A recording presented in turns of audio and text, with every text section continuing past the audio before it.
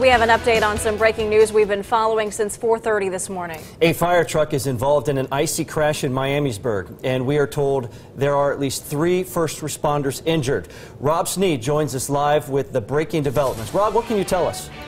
Scary situation this morning. 2 firefighters and 1 police officer injured this morning here on the scene. You can see right here behind me just how badly mangled this fire truck is. I'm told that around 3:50 crews arrived on the scene after this truck hit a patch of ice and crashed into this utility pole right here. I'm told that there were 2 firefighters inside of that truck who were transported to the hospital with minor injuries. Now I'm also told 1 officer who responded here on the scene to help slipped on a patch of ice and fell, and he also had to be transported to the hospital with minor injuries. Right now they are saying that this obviously is a weather-related condition, and that again those 2 firefighters and that officer are suffered minor injuries, and right now they're being treated at the hospital. Reporting live, Rob Sneed, 2 News Today, working for you.